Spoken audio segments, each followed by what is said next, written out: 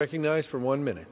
Thank you, Mr. Speaker, and I want to thank my friend from Missouri for yielding his leadership on the Transportation and Infrastructure Committee. Mr. Speaker, I rise today in strong support of H.J. Res. 27, providing for congressional disapproval of the Army Corps of Engineers and EPA's rule expanding the definition of waters of the United States. This rule is one of the latest examples of regulatory overreach that the Biden administration has chosen to pursue, ignoring Congress's role in making policy decisions and vastly increasing federal authority over private lands.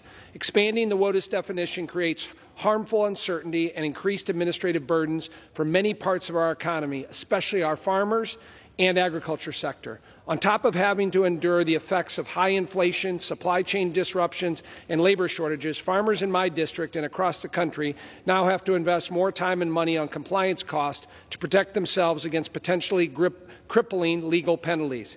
Between President Biden's attempts to repeal stepped-up basis, the SEC's onerous ESG proposal, and now this WOTUS rule issued by the Army Corps of Engineers and the EPA, it is clear that family farms and small businesses are not being prioritized or heard by this administration. As a representative of one of the largest, 15th. Gentleman is yielded an additional 30 seconds.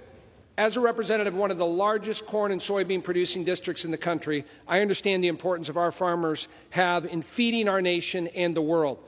Our farm economy is the lifeblood of rural communities, and this resolution is necessary as a first step in supporting our farmers and small businesses. I urge adoption of the resolution, and I yield back the balance of my time.